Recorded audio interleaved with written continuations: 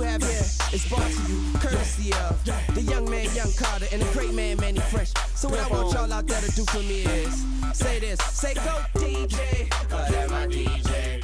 Wayne right here with my man Randy Moss in this 14th season. Okay. People say I'm outspoken, people say you outspoken, we kind of say what we want, but I tell people we say what we feel. Right. How do you deal with that? Like, do you embrace it? Do you think you're misunderstood? How do you see it? One thing I've learned is in this profession, it's not always the right thing to say. And I had to learn that because growing up, that's the way I've always been. Because that's one thing that has gotten me in trouble in this league. If you don't write checks, how do you pay these guys? Straight cash, homie. I don't think that I wouldn't be myself if I wouldn't speak whatever comes to my mind. Exactly.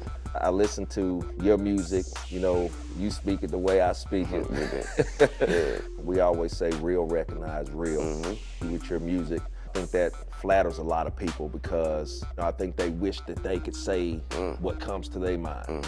Now you know I play it like a pro in the game. Nah, better yet, a veteran, a Hall of Fame. I got that medicine, I'm better than all the names. Hey, it's Cash Money Records, man, a lawless gang. See, Carter mentored you when you first came in. What would you learn from him?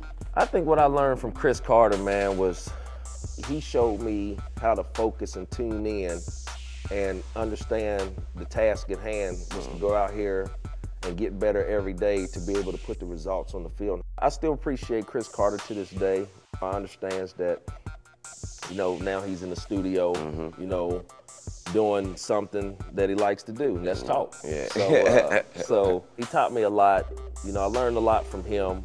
It's interesting because you were saying how it's a job, and that's how I was trying to teach some of these younger rappers these days that they think that it's just you record a song, you put that song out, then you go to the club and enjoy yourself. No.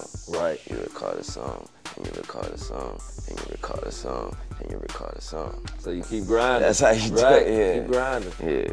How'd you come out of retirement? Well, I think that a lot of people didn't understand, man, that I think later on in my life, I'll let people know why I went into retirement. And it had nothing to do with the game of football. It had to do with, you know, my family, putting them on the right page and them understanding who Daddy really was. I didn't want to do it.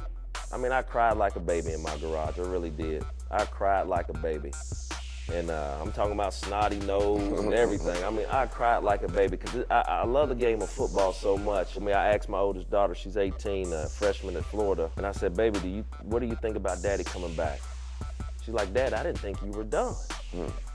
I said, was it okay?